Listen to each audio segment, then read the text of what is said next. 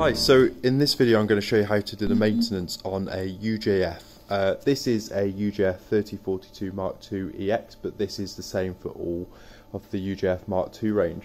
So first of all, we're going to talk about PPE. So when we're doing this sort of maintenance on these machines, you always want to use your safety glasses. Obviously we're using solvent cleaners and things like that, so we don't want to get any of that in our eyes. We also want to use our gloves as well. Not only is it safe, it also makes it easier because then you can just take them off and you don't have to wash your hands too much as well. So that's great, so we've got those two. So first of all, what we're going to do is we're going to go onto our menu on our UJF and then we're going to find our maintenance on here. So we'll go over to menu, we're going to go down to maintenance, into station, and then we've got a few different ones in here, but I'm going to go into Carriage Out. So what that'll do now is it will bring the carriage out to our left hand side of our machine. So it's now on the upper side of the machine and it's saying on the screen, it says carriage out completed.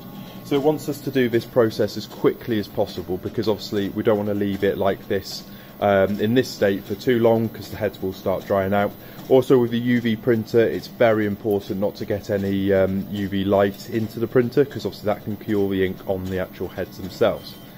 So you'll hear the printer's beeping at us and it's telling us to basically hurry up. So I'm going to lift this cover up here. There we go. I'm then going to lift my side cover. I'm going to drop this cover down here as well. If you can't drop the cover, all you need to do is remove the two screws and you'll be able to drop that. There you go. And that opens up our capping side of our printer. I'm then going to do the same on this side. There we go. And you'll see the print head. So what we need to do now is we need to get our cleaning liquid. This is the cleaning liquid that we use for the Mimaki UCJV. So this is the F200 or LF200 washing liquid. There's the part code there, so it's SPC 0568, and it is only this type of cleaning liquid that you want to use for this machine. So you don't want to use any other sort of cleaning liquids, you don't want to use any sort of solvent cleaning liquids, it has to be this type. So then I'm going to get a clean swab.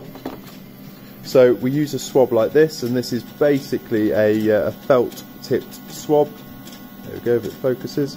And with this sort of swab, it doesn't leave any residue behind on the caps. It's really important that we don't use like cotton wool buds or anything like that.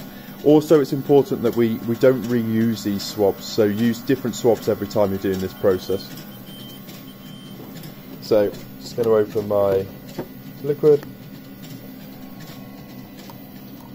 tip it in, and then I'm just going to remove. So I'm just removing as much as I can off the edge, so it's difficult to do when you're filming. So we don't want this completely soaking. Obviously we don't want it to drip on the machine as well.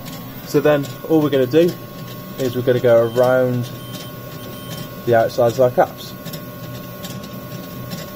And I can use the same swab for each, but obviously if the swab starts to get really dirty, but just throw it away. Get a new swab and throw it away. You'll see I'm doing the white last, and that's because that is by far the dirtiest one.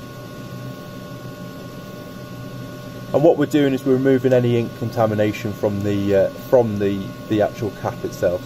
So these caps actually seal to the print heads, and if there's loads of ink around it, then it's not going to seal around to the print head, and then you're going to start getting air in, and that's when you're going to start losing nozzles all the time. So once we've done that, I'm then going to go over to this bit. This is our wiper blade. As you can see, my swab's gone very dirty, so I'm going to throw that one away. Going to get a new one.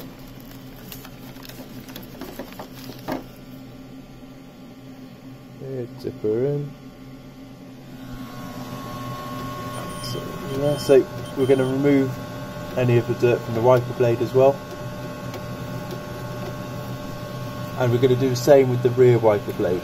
Always important to make sure you pay a bit of attention to that one. If you do flick it up, just flick it back down again.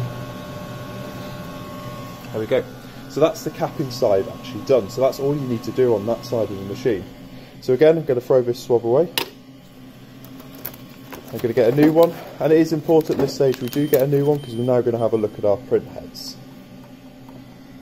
So again, just dip that in there, remove as much as I can.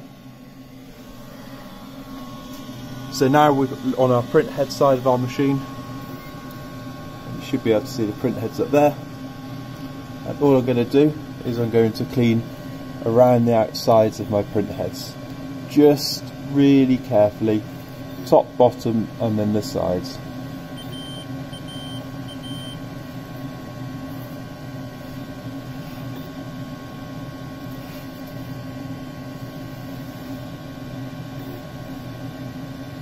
There you go.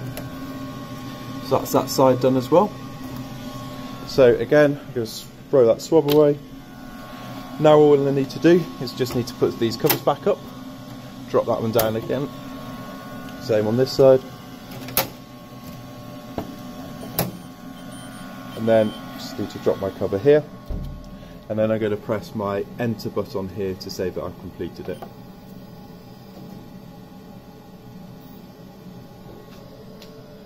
What you'll notice now is that the print head will start coming over. There you go. The bed starts moving as well. And you see the print head comes over very slowly, and that's just to avoid anything if it's been left on the bed while you've been doing your maintenance.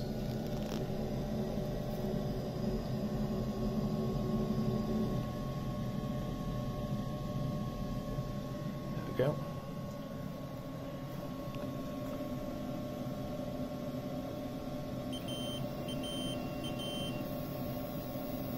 So now it's just finishing off the process.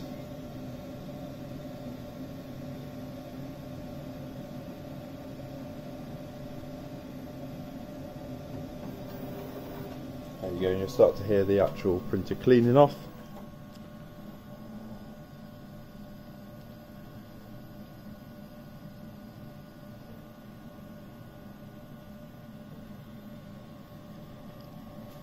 Normally takes a bit of time. And there you go. So it's now gone back to our maintenance menu on here. Just go press end, end again, end again. I'll bring my table back out. And that puts me into my main menu. So at this point, what you would want to do is you want to do a test print. You'll also probably want to do a clean as well. So you've got your test print clean button here. You want to do test print and maybe a clean. Just like a soft clean or a normal clean. Then do your test print, just make sure everything's okay. Your test print should look a little bit like this one here. One of these here. And what you'll notice is what you're looking to avoid is these nozzles missing on the inside here. So that's when you'd want to do a clean to get rid of them, to make sure they come back better. And then the last thing that we always want to make sure we're doing when we're doing our maintenance is we want to make sure that we're emptying our waste bottle. So down here we open up our little door, take our waste bottle out, and then we remove this waste. The one thing to remember, as you can see from our waste bottle on this machine, is that there's a little lip on the top of our waste bottle which makes it very difficult to pour out of, so just be careful when you're pouring out of that.